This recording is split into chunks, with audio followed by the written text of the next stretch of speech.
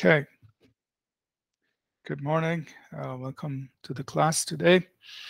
Let's pray and we'll get started. Could one of us please lead the class in prayer? Anybody could pray and we'll start.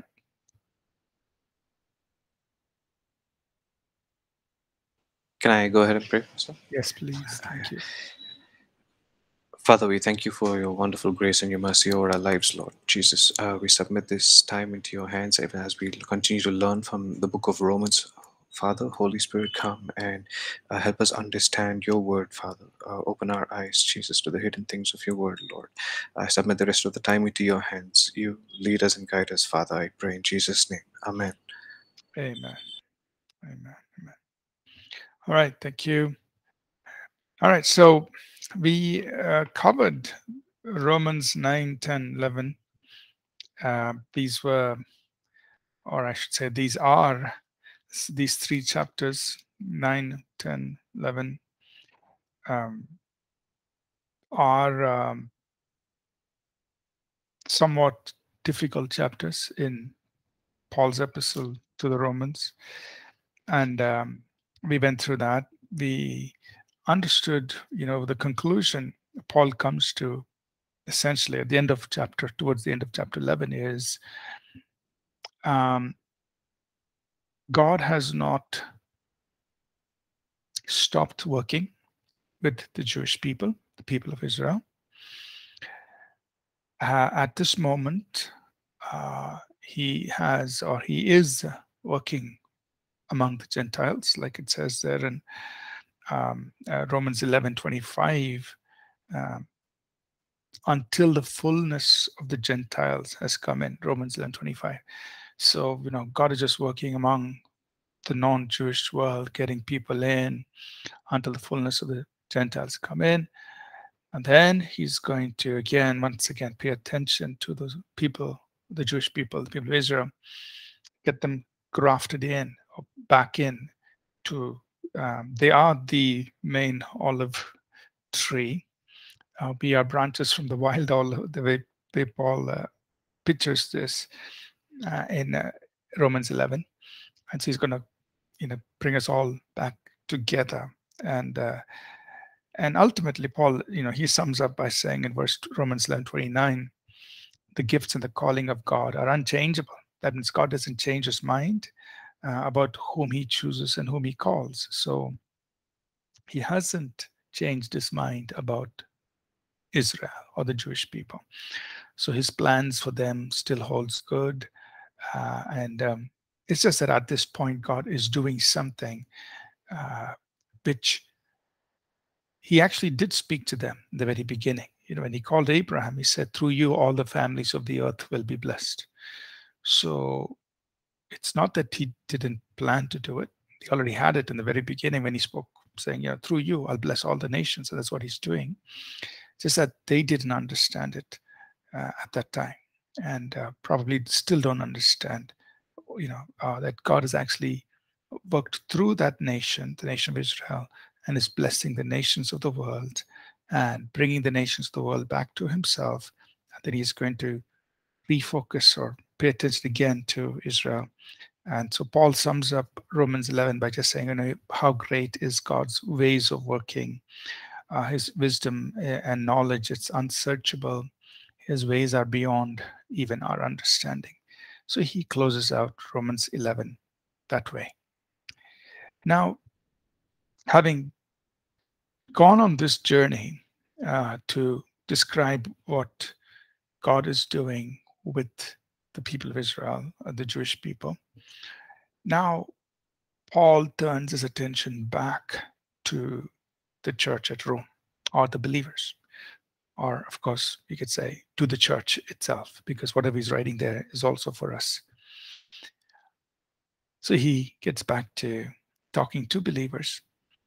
So it's now connecting back to Romans chapter 8, because still Romans 8, he was dealing with the believer, talking about how you live your Christian life, walking in the Spirit, crucifying the flesh, rejoicing even through tribulations that we may face now, knowing that nothing can separate us from the love of God in Christ. That's Romans 8. Then 9, 10, 11, he's gone on this little excursion. 12 picks up from where Romans 8 ended, which is, okay, let's talk to the believer and continue talking about how to live as believers, the Christian life, right? So that's Romans chapter 12. We get back to that, right? So um, this is, a very, very familiar chapter, Romans 12. Many of us may have already preached sermons and messages and things from Romans 12, used it in our own personal lives, shared it with other people, because it's just really talking about things we need as believers and how to live the Christian life. So it's a very well-known passage, well-known chapter. So let's just read the whole chapter, and then we will start bringing, we'll focus in on individual verses. So Romans 12, we're going to read the whole chapter, which is pretty short, just 21 verses. So maybe each one of us could read about 4 verses. Romans 12, each can read 4 verses, please. Anyone can start.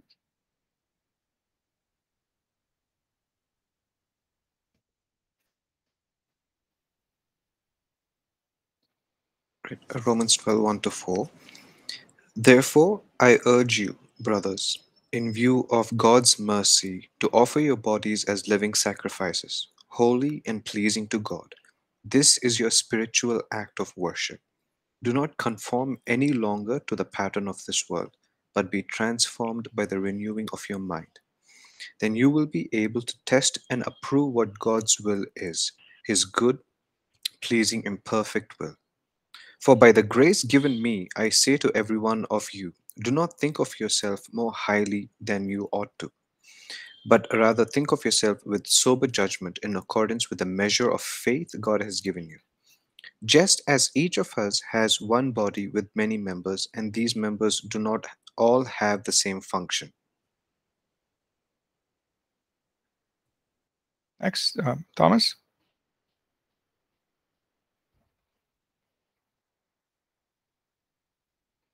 So I read, Pastor. 5 onwards, straight, Pastor. Uh, Go ahead, Thomas. so it is with Christ's body, we are many parts of one body, and we will all belong to each other. In His grace, God has given us a different gifts for doing certain things well. So if God has given you the ability to prophesy, speak out with as much faith as God has given you. If your gift is serving others, serve them well. If you are a teacher, teach well. If your gift is to encourage others, be encouraging.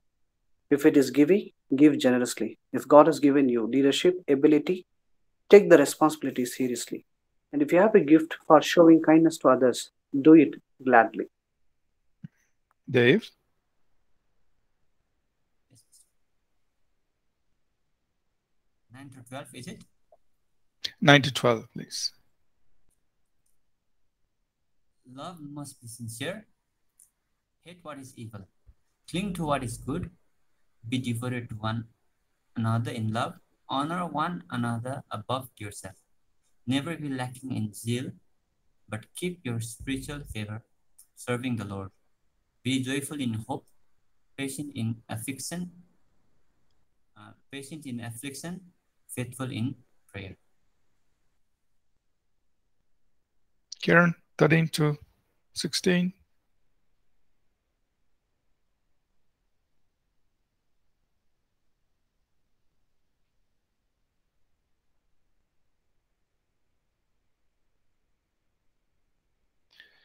All right, Siddharth, 13 to 16, please. Yes, sir. Share with God's people who are in need. Practice hospitality. Bless those who persecute you.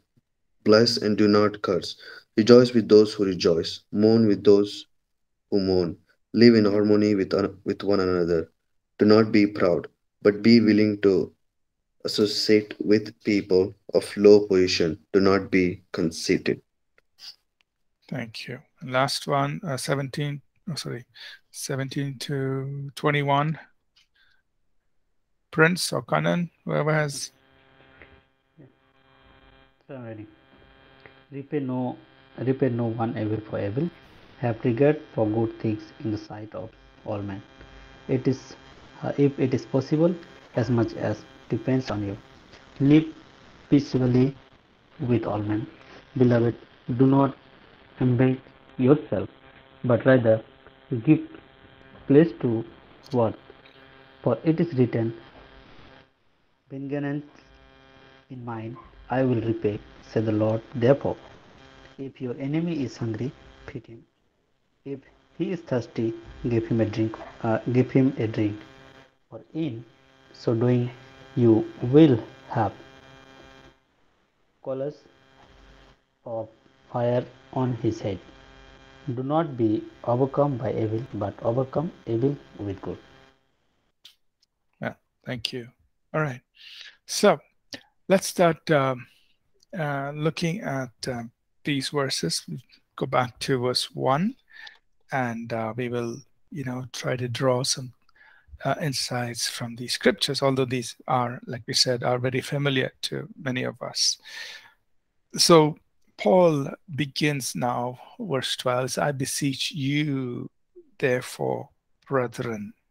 So now he's turning his attention to the brethren, to God's people, the Jews and basically the believers there at Rome. He said, okay, I'm beseeching you. That means I'm imploring you. I'm making you the solemn request or this earnest request. I beseech you, brethren.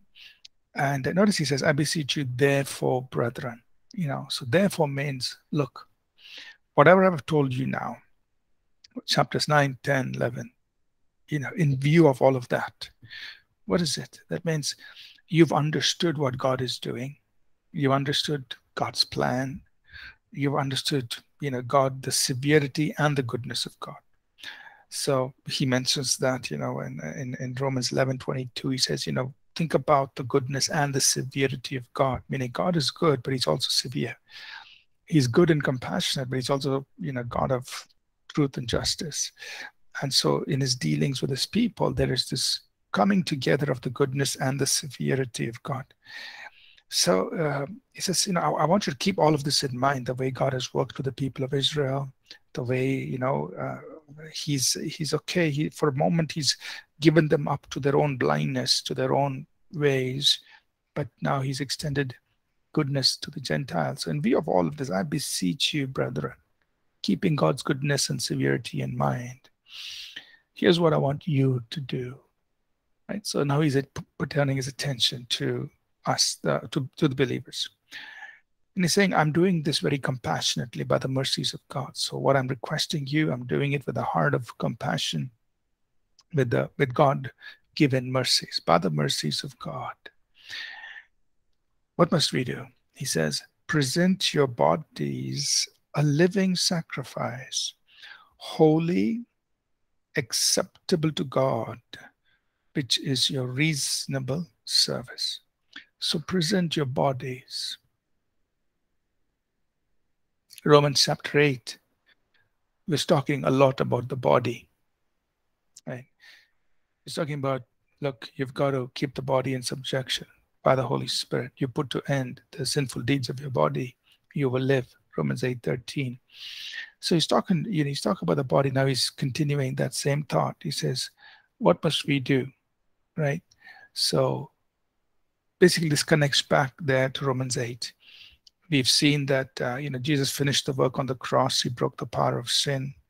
Romans 8, the Holy Spirit is at work in us to help us overcome the flesh. So when we walk in the Spirit, we will not yield to the flesh.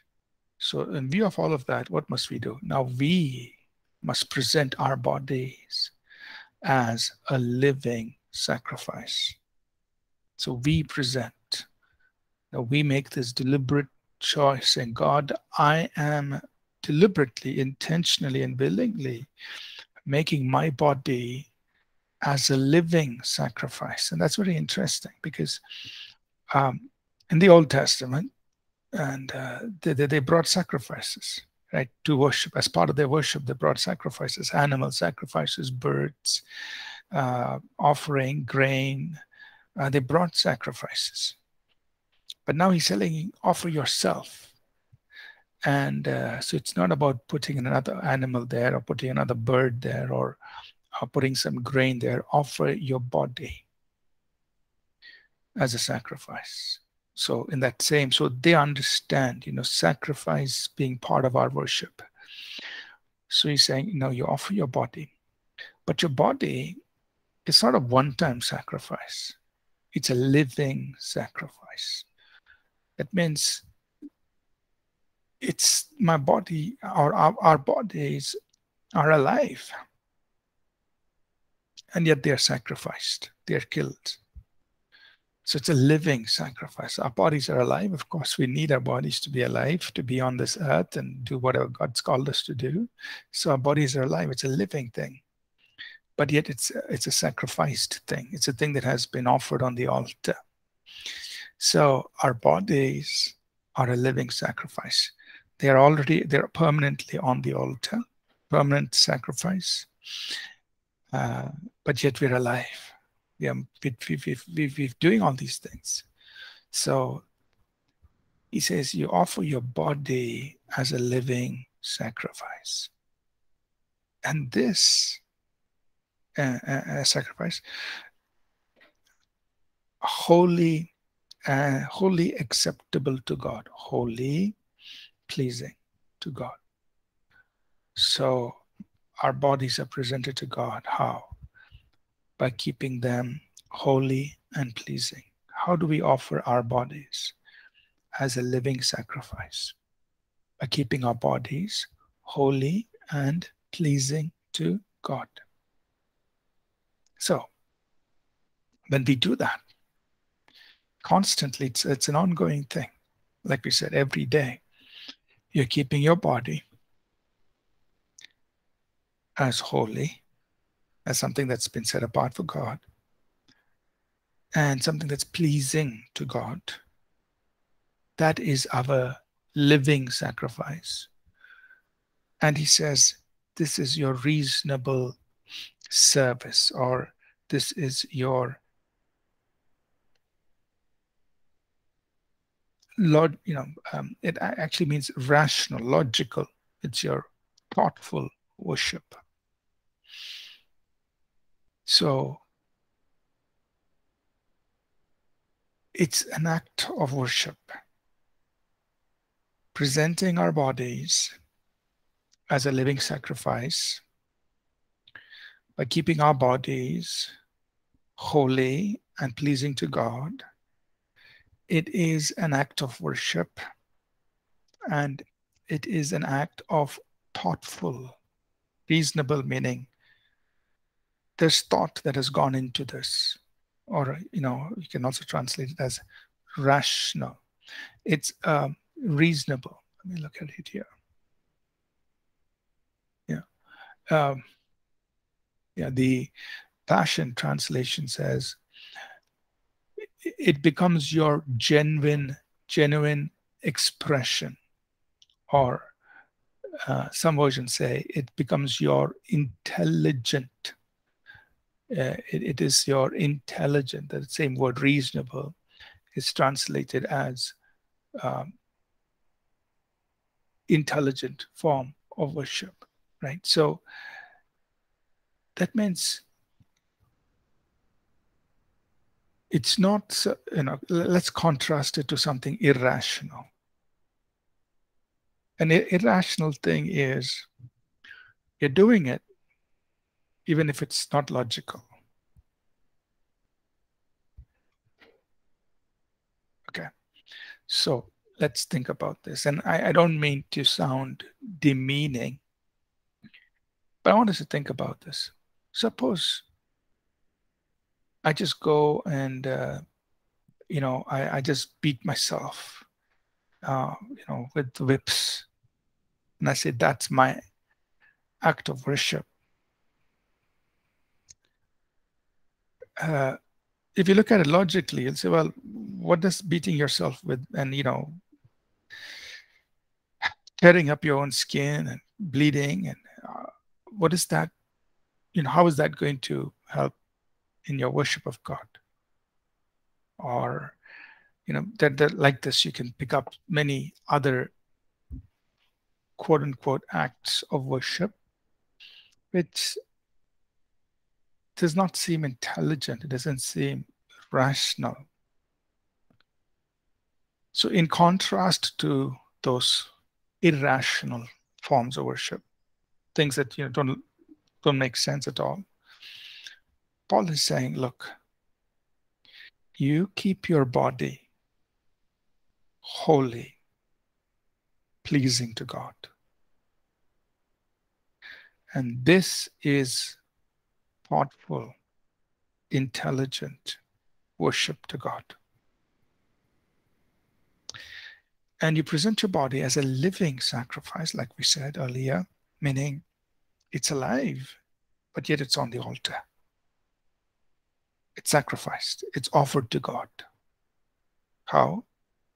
By you and me keeping our body holy and pleasing. That means the things that are done in this body, the things that take place in this body have to be holy and pleasing to God. And when we do that, it is our act of worship to God. So we know we worship God through song. We worship God through our giving. We worship God through, other ways where we show our devotion. And this is also one of the ways we worship God, by just keeping our body holy and pleasing. So you can imagine this. Even if we are, walking down the street and you make a choice, whatever the choice may be, to keep your body holy and pleasing, that moment you have offered up worship to God. You may be walking down a busy street, and there's some billboard or something that's has images and graphics on it that are just not something that you and I should set our minds on. And so you take your eyes off of it. What are you doing? You're saying, this body and my eyes are a part of my body. This body is going to be holy, pleasing to God. At that moment, in that busy street, I've offered up thought-felt, intelligent worship to God. Why? Because that moment, I have offered my body as a living sacrifice.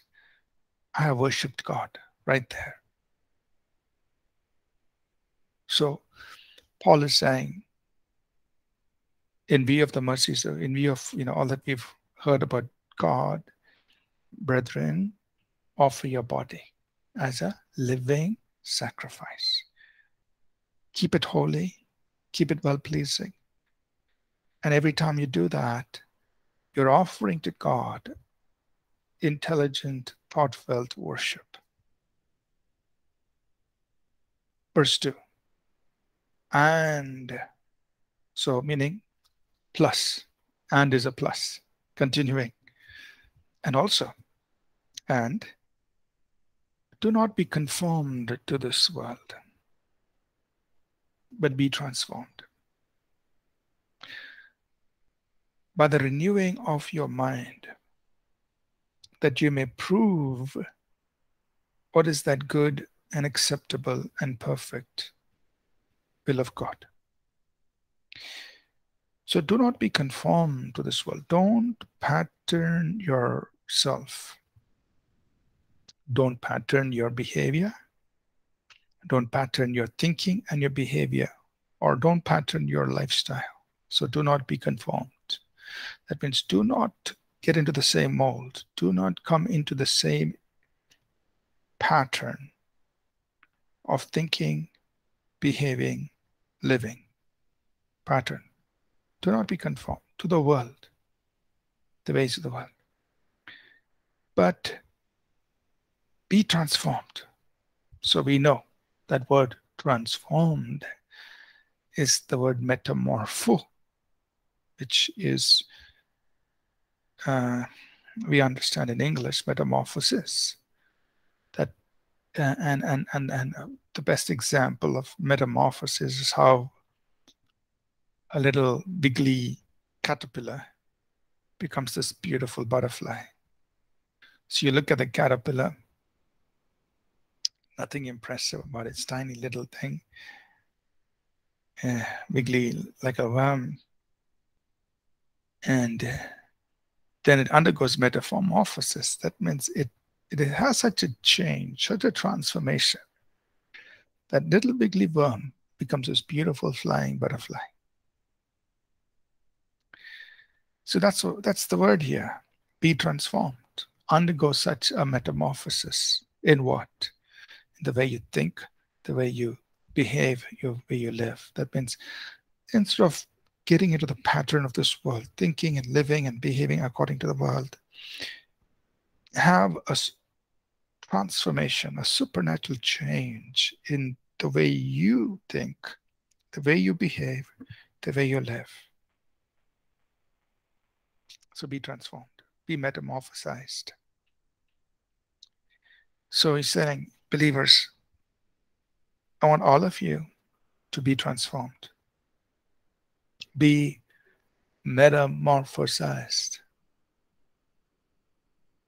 That means don't be like the caterpillar, but just how the caterpillar has this dramatic and drastic change. You have that dramatic and drastic change in the way you think and live. And then he tells us how this is possible. He says, by the renewing of your mind. By the renewing of your mind. Now, while this is not Paul's intent here necessarily, maybe, we don't know, he just used the word metamorpho in the Greek. Whether he was actually thinking intently, whether the Holy Spirit was giving him this thought about, this caterpillar becoming butterfly, or that, I don't know whether that was there. Maybe it was, maybe it wasn't, we don't know.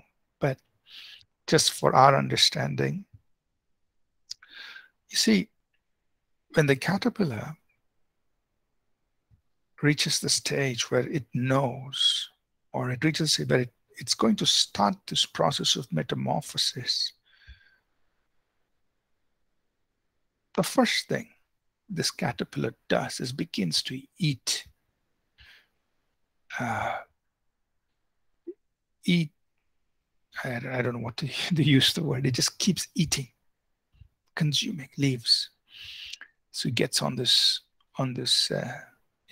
plant it is, and it keeps eating all the green leaves. Just consumes, and you're surprised that this little worm starts eating so much, eating the green leaves around it, or whichever bush or tree or plant it's on. Eats and eats and eats and eats and eats and eats and eats, and then of course it expands, becomes a little bigger, but it eats so much because it's preparing for a change that's going to take place. And then it disappears into this cocoon-like thing. And then inside that, all the changes are taking place. And then the next thing you know, out comes a metamorphosized creature, the butterfly.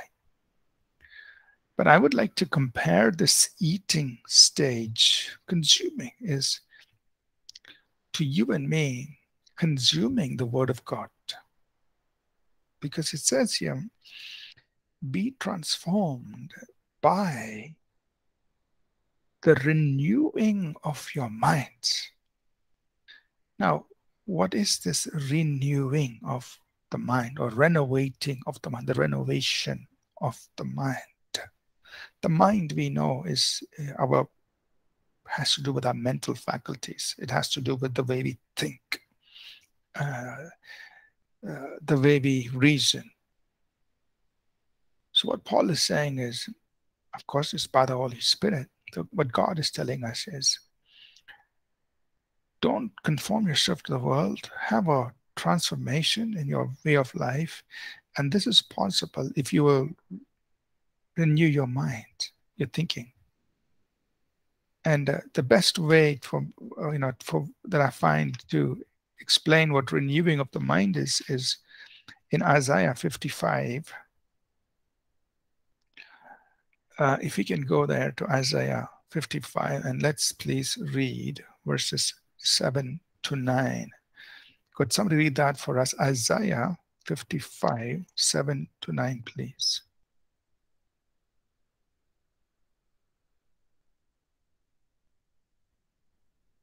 Somebody could read that. Okay.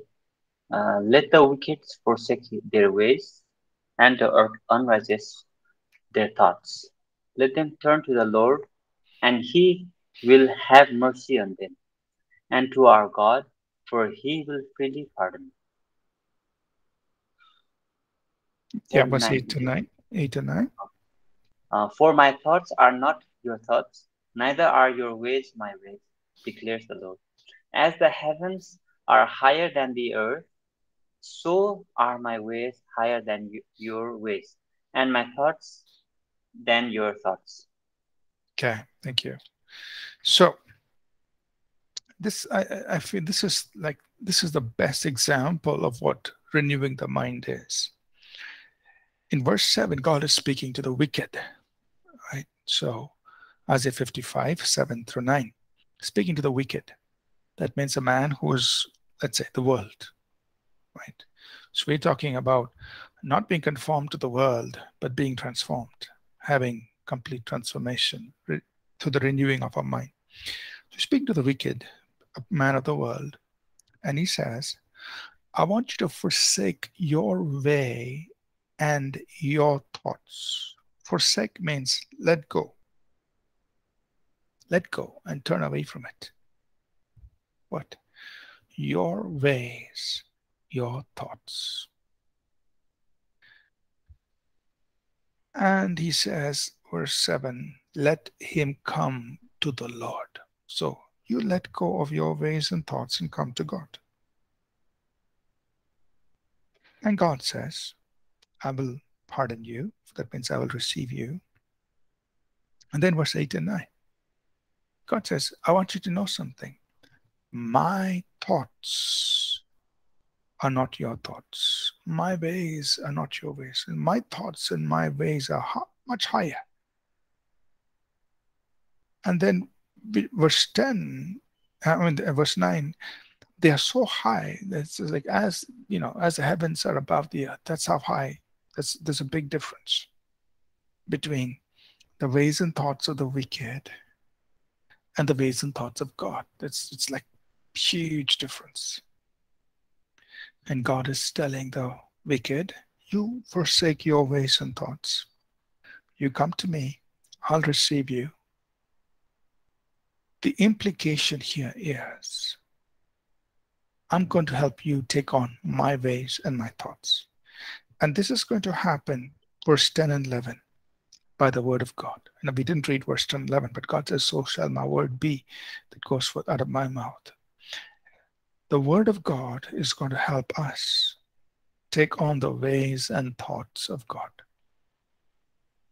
So, what is the renewing of the mind? The renewing of the mind is this process here that we read in Isaiah 55, 7 through 11. It is me letting go of my ways and my thoughts and taking on the ways and thoughts of God. And as I take on the ways and thoughts of God, I'm going to undergo a metamorphosis, a transformation. I will no longer be conformed to the ways of the world, which is wickedness, but I'm going to be, beginning to walk on the higher levels, on the higher ways, the higher level which God is in the ways and the thoughts of God, I will be transformed by the renewing of my mind. So we renew our mind with the Word of God. That means we train ourselves to leave the ways and thoughts of the world, the way we were used to, and to take on the ways and thoughts of God through the Word of God. And right here in chapter 12 are some of the ways and thoughts of God given to us. Right? So we talk about forgiving, we talk about showing love, so on, so forth. But we learn to take on the ways and thoughts of God. And as we do that, our minds are renewed. Our minds are renewed. So we go through like the caterpillar eating those leaves. We have to consume the Word of God. And as we consume that word begins to renew our ways and thoughts. Make them new, make them different. Right? We begin to think, we begin to consider ways that are aligned to the ways of God and thoughts that are aligned to the thoughts of God. Okay? So that process we call as the renewing of the mind. So the renewing of the mind results in this. It results in transformation of our lives. So when we renew our minds,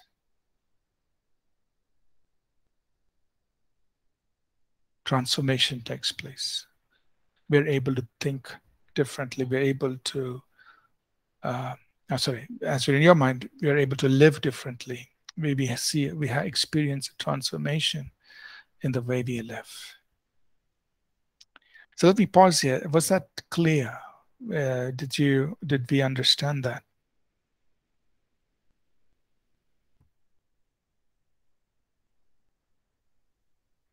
Is everything okay?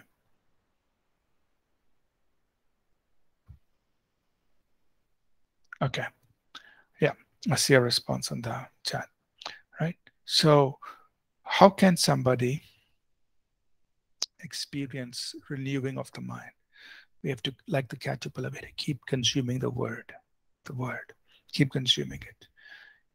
Keep eating the word, keep eating the word, keep eating the word, keep eating the word. So people will think like, what is this guy just chewing on the word, eating the word? Well, it's like what the caterpillar is doing, right? It seems like crazy. Why is the caterpillar eating all these leaves? Feeding. Why is the caterpillar doing this? Well, it's getting ready for a transformation. In the same way, we keep eating the word, keep feeding on the word. Why?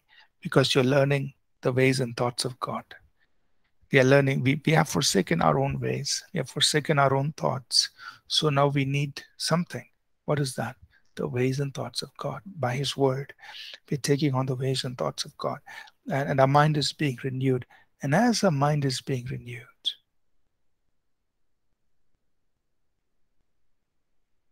our life, our behavior, our thinking is transformed. So we are no longer conformed to the world, but we are transformed to live according to the ways and thoughts of God. So, for example, like in the same chapter in Romans 12, he says towards the end, he says, don't be overcome by evil, but overcome evil with good. Now that's the way and thought of God. The world's ways and thoughts are, I will repay evil for evil. Somebody does bad to me, I will do maybe twice as much bad to them. That's the way of the world. So if we consider why is there so much escalation in evil, because everybody is trying to outdo or repay twice as much evil as they received. So somebody does so much evil to me, hey, I will do twice as much back to them.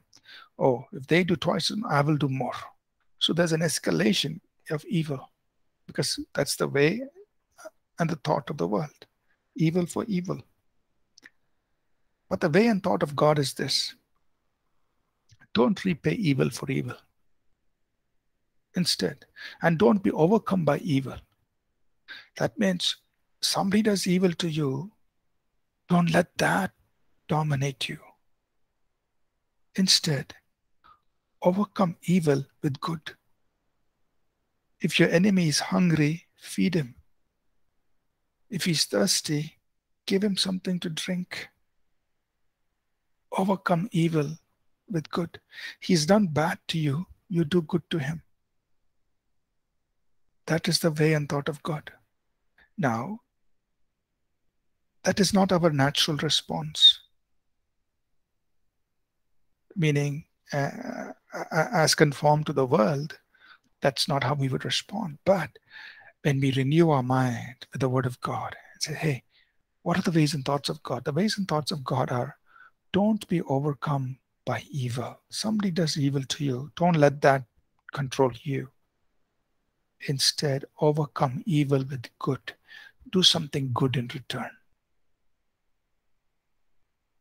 Now, initially, that will be really difficult. Oh, how am I going to do good when that person is, being mean to me? Well, as we feed upon the word, our mind is renewed. Now we are able to behave differently. We have been transformed in our way of living and our way of thinking.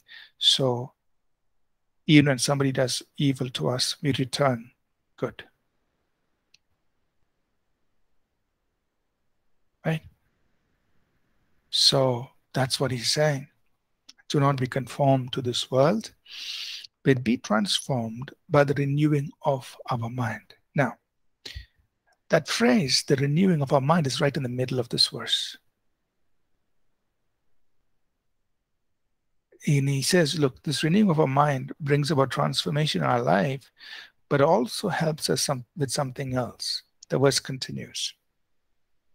That you may prove what is good, acceptable, and perfect will of God.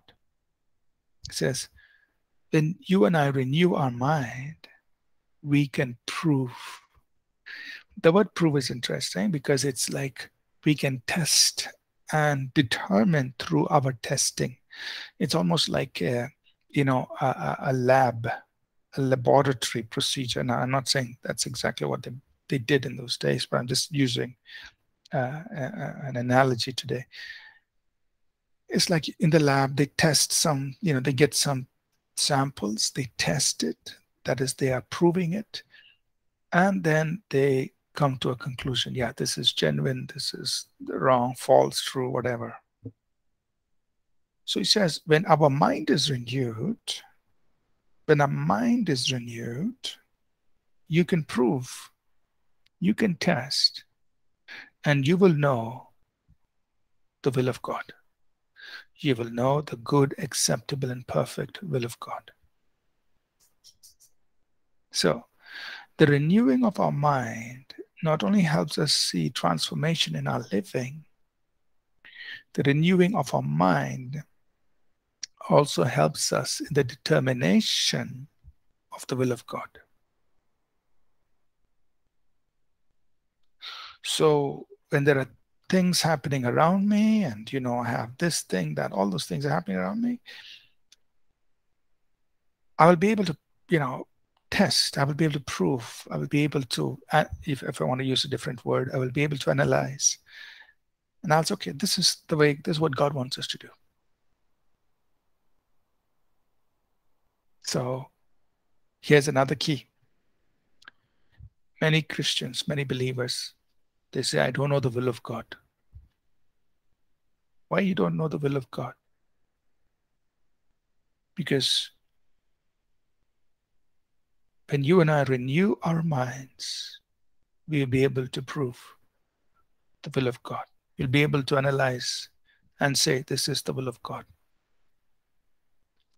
Now, he uses three adjectives: good, acceptable, and perfect. Now,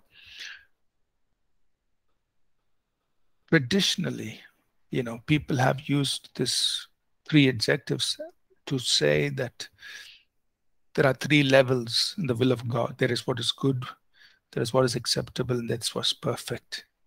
But I feel that interpretation and that teaching is wrong, because he's just using three adjectives to talk about the same thing. That means God's will is always good, acceptable, and perfect. So he's not saying there are three categories of the will of God. He's just using three adjectives for the will of God. Just like how he used holy and acceptable to God. So if you're holy, you're acceptable. The word acceptable simply means pleasing. Like in verse 1, we just read, holy, acceptable, pleasing. That same word acceptable is used once again in verse 2, same word. Now, we don't say holy is one category, pleasing to God or acceptable to God is a different level of holiness. We don't say that. We just say, he just means, verse 1, if you're holy, you're also pleasing or acceptable to God.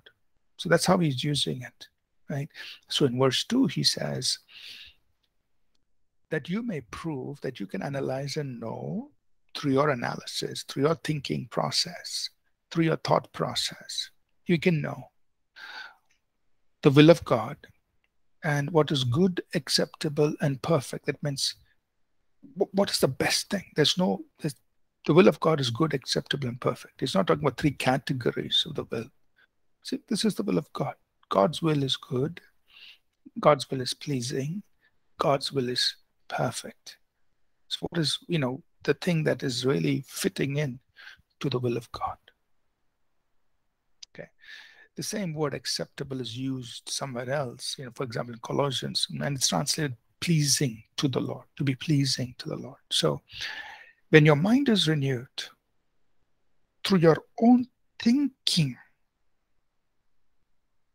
you can recognize this is the will of God. This is what's good and acceptable and pleasing to God. Through your own way of thinking. Because your mind has been trained to know the ways and thoughts of God. So through your own thought, the way you think, you will be able to say, this is good, this is acceptable, this is pleasing to God, this is the way to do it, this is the will of God. So that's another benefit of renewing the mind. When we take on the ways and thoughts of God, through our own thinking, we will know the will of God. This is what God wants you to do. Right? I don't have to wait for the clouds in the sky to part, or I don't have to wait for an angel to appear. I don't necessarily need a dream or a vision or a prophecy. Why? Because when your mind is renewed, you can prove the good, acceptable, and perfect will of God. Now, I'm not saying we shouldn't have dreams or we shouldn't have visions or we shouldn't have angels appearing. I'm just saying that this is the normal way by which all of us can know the will of God. Just renew our minds to the word of God, to the ways and thoughts of God. And then in every situation, you're able to prove that when you're putting all the information together, you'll understand, you know the ways and thoughts of God. So you're able to say, this is good, acceptable, and pleasing to God. This is the will of God.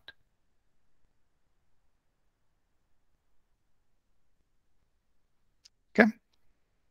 Any questions? We'll pause for a break. And any questions?